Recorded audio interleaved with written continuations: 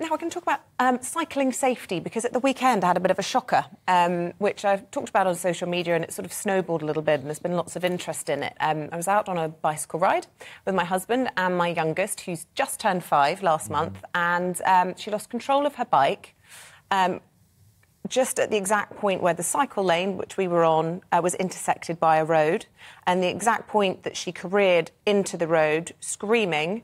A white van was accelerating towards the junction and hadn't seen her. So, I mean, it was sort of time stood still. I was pretty sure I was about to witness the worst imaginable thing.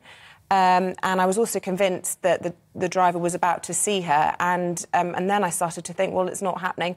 I mean, it was just a horrible, horrible few moments. I'm very pleased to say my very quick-thinking husband, who was behind us, I don't know how, to this day I don't know how, he was on a bike as well, threw his bike to one side, managed to jump across in front of the van, which obviously drew attention to the situation, because Poppy was low level, so the van may not have seen her, and managed to push Poppy out of the way and missed her by about this much. So, as you can imagine, an upsetting experience, and it's taken me a little while to calm down after all of that, but it's really made us think, you know, should we be talking more about cycling safety? And we do have a guest to talk about that this morning, Emily Cherry. She's Chief Executive of Bikeability Trust. And I suppose the temptation, good morning to you, after something like this, is not to take your kid out again, because you're putting them in harm's way. But we are avid, keen cyclists. We love to go out as a family. We will go out again. But are there ways to make sure that we can do that safely? Yeah, there absolutely are. So, I mean, firstly, thank you for sharing your experience, and I hope you were okay. We have to admit, your husband is a hero. So, you know, absolutely, I really think he was. I actually think the story would have been very different if he hadn't have done what he's an experienced cyclist. He lived in Amsterdam for a while.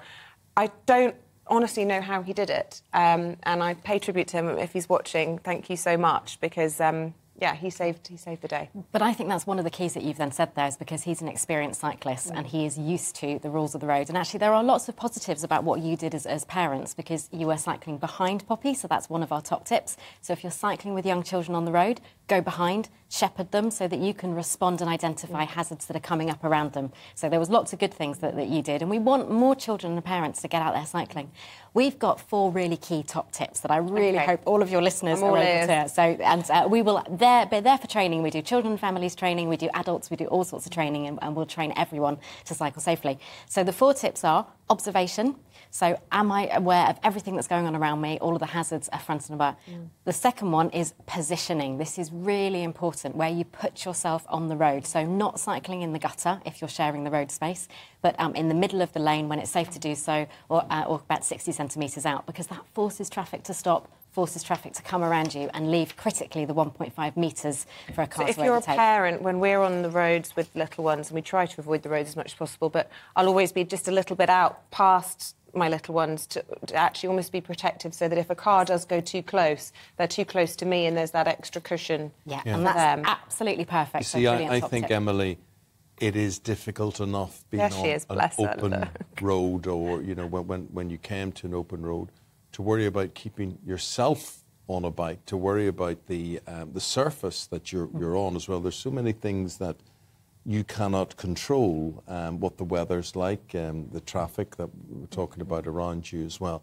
So being with children, looking after yourself, and having to worry about physically looking after some kids around you is a big ask. It is, and that's why those top tips are really important. So, you know, you talk about road services, you know, potholes.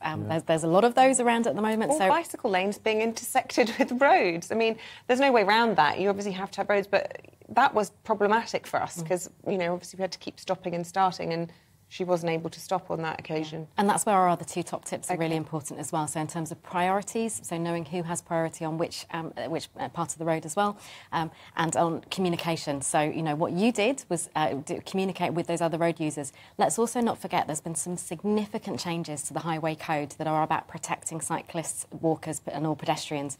So the highway code now has a hierarchy of road users, meaning that the people with the most potential to harm have the greatest responsibility to protect. So here in this case, it was the van driver.